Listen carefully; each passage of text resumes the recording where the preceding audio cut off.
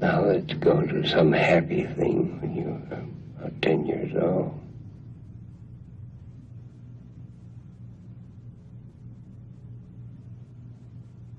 Something you forgot a long time ago.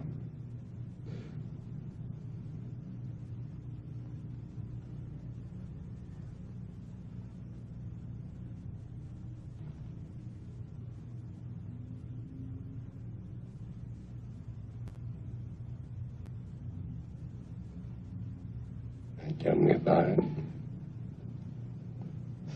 I caught my first fish. How big was the fish? It's a little sunfish. Little sunfish. Why didn't you show me how big the sunfish was?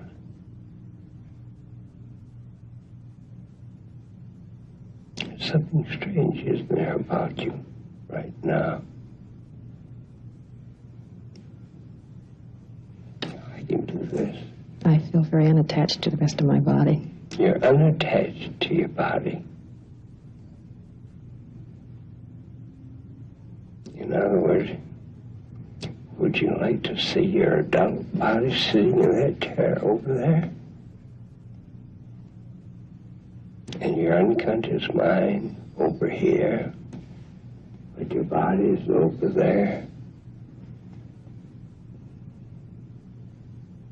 Tell me the position in which you're sitting.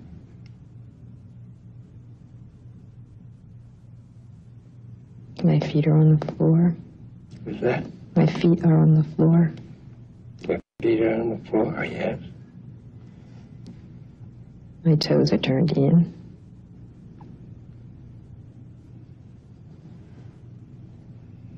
Now I'd like I'm to... leaning to the left. What's that? I'm leaning to the left.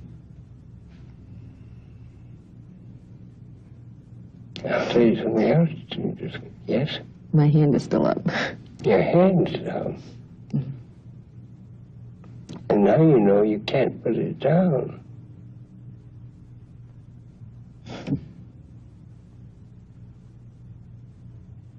The only way you can put it down is if the right hand moves up at the same speed the left hand moves down.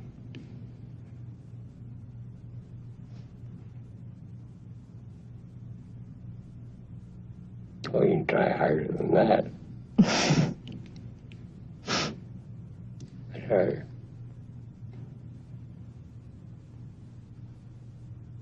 I want some action.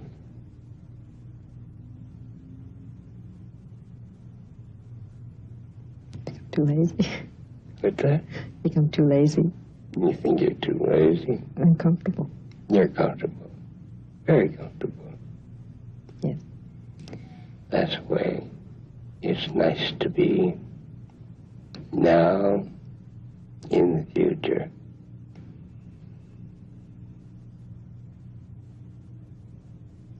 At the present time, even though you can't move your hands, except in a certain way, you can feel comfortable, can you not? And you could feel comfortable in a crowd.